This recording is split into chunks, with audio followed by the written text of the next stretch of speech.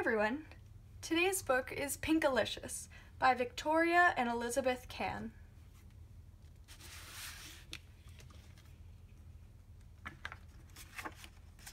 Pinkalicious. It was a rainy day, too wet to go outside. Mommy said, "Let's make cupcakes. What color do you want?" "Pink," I said. "Pink, pink, pink."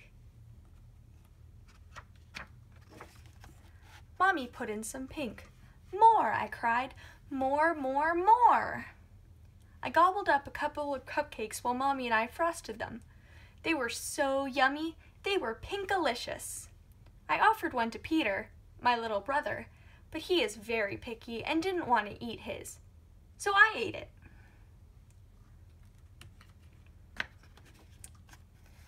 "Please, Mommy, can I have just one more?"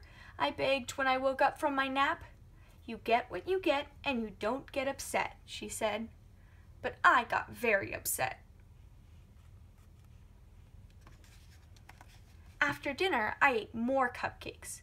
Then I refused to go to bed. "Just one more pink cupcake and I'll go to sleep," I promised. Daddy waved a tired finger at me. "You have had enough." The next morning when I woke up, I was pink. My face was pink, my hands were pink, and my belly was the color of a sunset. Daddy thought I had played with markers, so he gave me a bath. The pink did not come off. My hair was the color of raspberry sorbet.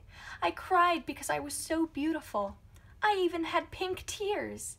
I put on my pink fairy princess dress and twirled in front of the mirror while Mommy speed dialed the pediatrician. "I'm Pinkerbell! Look at me, I'm Pinkerbell!" I sang. Mommy grabbed her purse. "Just one more cupcake, please, just one more!" I yelled on the way out the door. Mommy took me right to the doctor's office.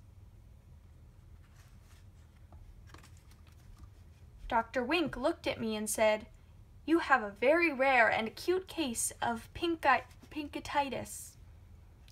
I guess that's not the worst thing that could happen. Just call me Pinkarella." Then Dr. Wink said, "For the next week, no more pink cupcakes, pink bubblegum, or pink cotton candy. Boo. To return to normal, you must eat a steady diet of green food." Yuck!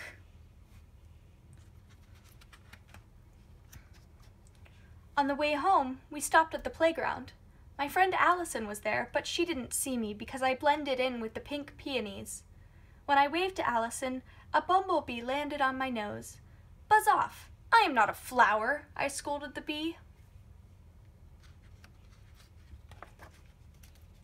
Soon I was surrounded by bees, butterflies, and birds. "Mommy," I cried, "please take me home."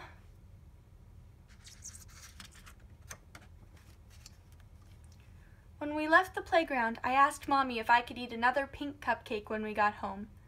"Don't you remember what the doctor told you?" she said. "No more cupcakes." Peter tugged at my pink tails. "I wish I were pink like you," he said.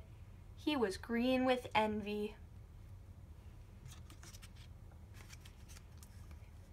That night, I pretended to eat my dinner of mushy, dark green vegetables.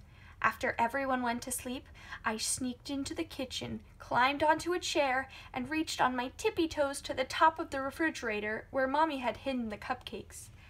I took just one more pink cupcake and ate it.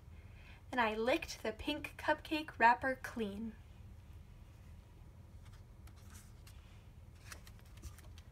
When I woke up in the morning, I felt different.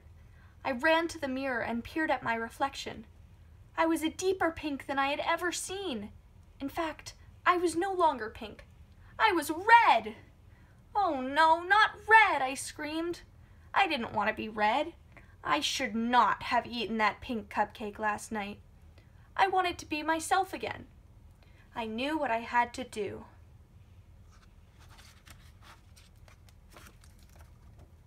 I opened the fridge, held my nose, and squeezed a bottle of icky green relish onto my tongue.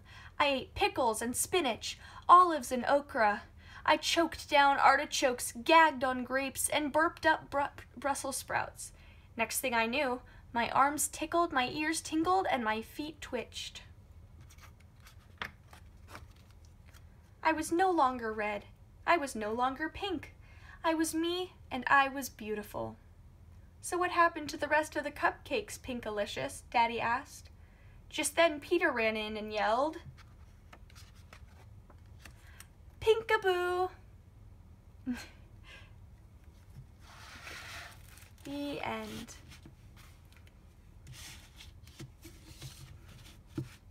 Thank you for watching.